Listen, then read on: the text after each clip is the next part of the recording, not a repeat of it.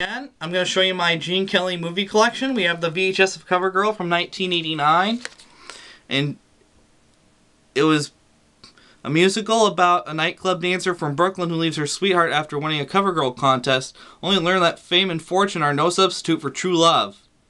And it had the enduring battle long ago and far away, and it got an Academy Award nomination for Best Song.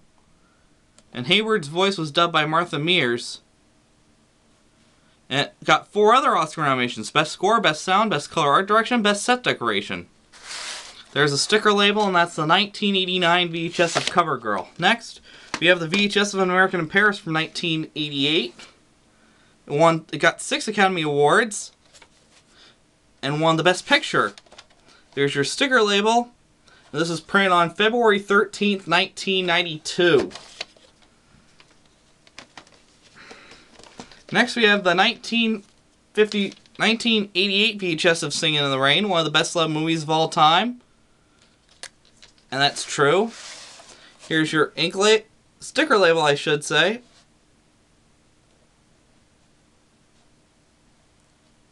And I'm pretty sure this was printed in 1991, but I can't really tell.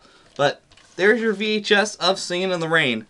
Lastly, we have the VHS of Xanadu from 1994. And Gene Kelly, of course, starred in it alongside Olivia Newton-John.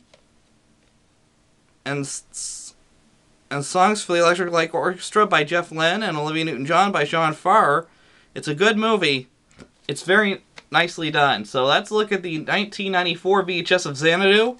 That's it for my Gene Kelly movie collection. See you guys next for my Mary Steenburgen movie collection.